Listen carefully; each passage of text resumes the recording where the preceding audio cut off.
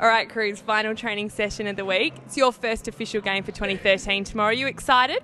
Yeah, looking forward to it. Obviously, haven't had a run yet, so yeah, had a good week at training, and just looking forward to getting into games. How's your body feeling? I know it's your first full pre-season for a couple of years. Yeah, it's feeling good. Obviously, a little bit slower to start with in October, November, but pretty much from Christmas till now, I've done everything, and yeah, feeling good. Much has been said about Carlton's NAB Cup campaign, that it's really an opportunity for you guys to work on mixed new structures. How do you think the boys are adapting? Yeah, good. Obviously, showed last week that had 2 wins, so it's always good to get off on that start. But yeah, it's going to take us a few games to keep adapting and learning the new styles as well. So no, it's coming along well though. Mick's also said during the week that Fremantle will present quite a challenge tomorrow night. How are you guys feeling going into the match? Yeah, they're going to be a tough side. Obviously, all about defence and that. So we're going to have to try and work through that and counter them as well. So that'll be a good game. Thanks very much. Good luck tomorrow night. Thanks.